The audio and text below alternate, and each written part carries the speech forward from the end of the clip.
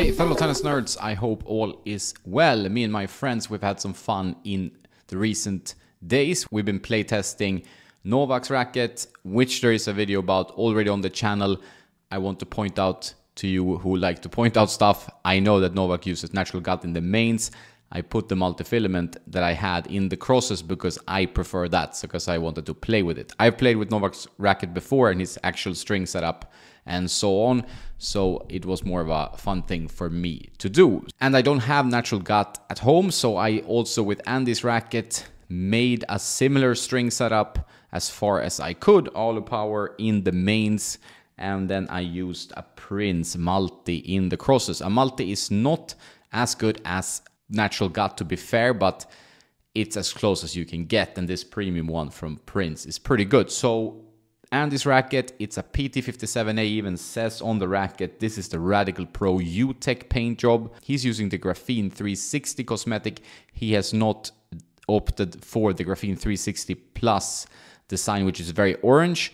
Perhaps he doesn't like it, I don't know. Very nice racket, but extremely heavy. The PT57A, based on the Head Pro Tour, this is the Pro stock code that a lot of people on forums and so on talk about. Why? Because the feeling of this frame is very, very good. You have a very nice, plush, pillowy sensation in the string bed, but you still have maximum control. The issue with these rackets is to get power, and it's not much in terms of forgiveness. So you really need to hit the ball in the sweet spot over and over again. And the sweet spot is not huge, but it's very sweet. So that's why so many players like these. They kind of help you to improve your tennis in a way, but it can also be quite demanding, and sometimes against players you feel like you don't have enough power. I feel that over and over again. I have my own PT57As that are customized for my game. Do love them, but I sometimes struggle with power, obviously, because I'm not quite the player that should use these rackets. I really enjoy playing with few of my gems in the collection, and I completely understand why Andy did not like to change to something else. He really loves his PT57A. He uses the 1619 pattern, so a bit more open.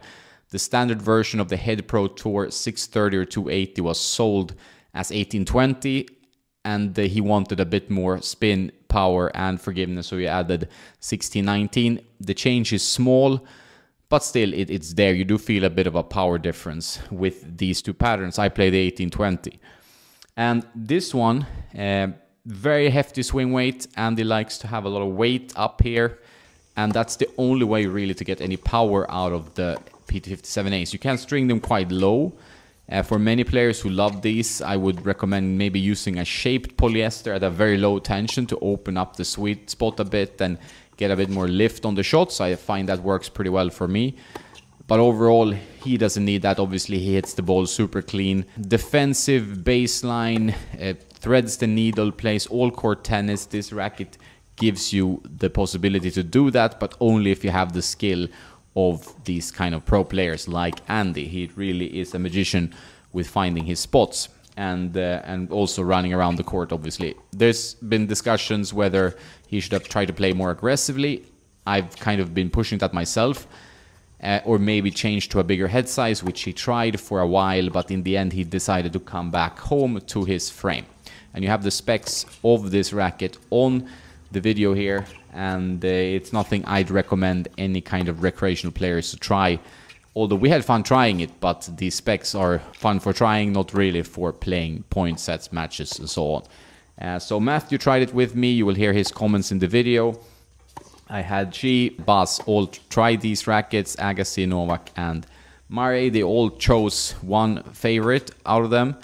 And Matthew really liked the Murray one. He felt like, especially on the double-handed backhand, that's where it really shone, because the racket really pummels through the ball. So not for me. My one-handed backhand did not feel at home with this frame, with the weight and the balance being the way it is.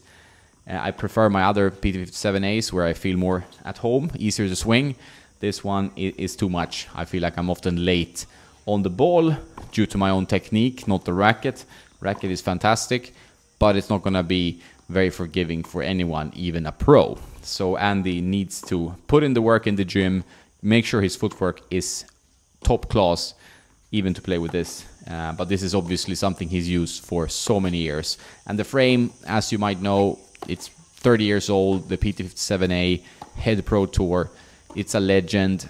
Many want to buy one or try one. I understand that, but they are very demanding. And yeah, not something I generally recommend you to chase down. There is a Head Pro Tour 2.0, which gives you a tiny bit more power.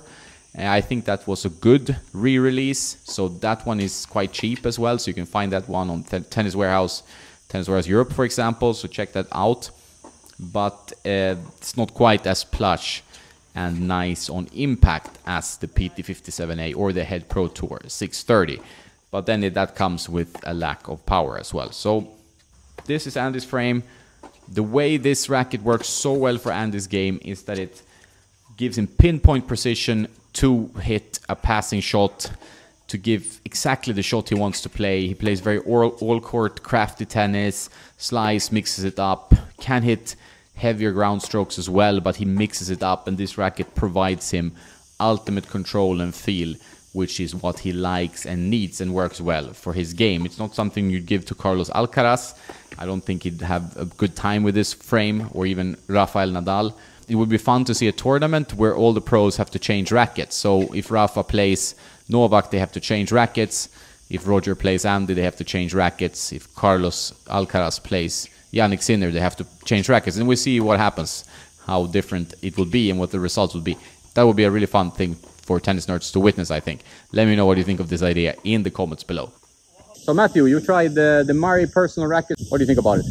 I felt like it's quite a solid racket, to be fair, obviously. It doesn't give you much for free. You have to generate all the power yourself, you know, if you're a bit late or you don't time it perfectly, you don't have the same forgiveness which you have on other rackets, you know. Like I play with the Pure VS usually, obviously a completely different racket. But like, compared to other control rackets, such as the Blade, for example, or the Prestige, you get even less on this. So like, if you're not timing it perfectly, if you're not moving through the ball, I felt like my balls are dropping short or in the net with nothing on them. But overall, if you connect with it and you time the ball well, it feels like a very solid racket. You don't get much lift on the ball, so my balls were dropping short anyway, even with power. When I was hitting it, I felt like it was doing very cleanly, very solid, could generate power sort of when I got it perfect in the sweet spot. Serving was not bad as well with it. I thought it would be a bit heavy to serve it, but it flies through the air quite nicely. And overall, a really nice racket, I think. I can see why Murray has such a good backhand with this, because the weight in the head just allows you to, you know, travel forwards with the ball, like penetrate the ball, and obviously an honor to play with such a cool racket, you know. Hope you enjoyed the video. Big thanks to the sponsor, Fuzzy Yellow Balls. They have this really cool app with a module called Crush It, which teaches you to use your kinetic chain to achieve more power. And the serve module is free. Check out the twist rotation drill, which I've looked at myself quite a bit. And they have the same for the ground stroke. So check out the link in the description. Fuzzy Yellow Balls to make some great products. And if you like the work I do, please subscribe. You can also join Patreon to support the channel or buy anything from the links in the description. That helps a lot. Thanks guys, have a nice day, and don't forget to play some tennis.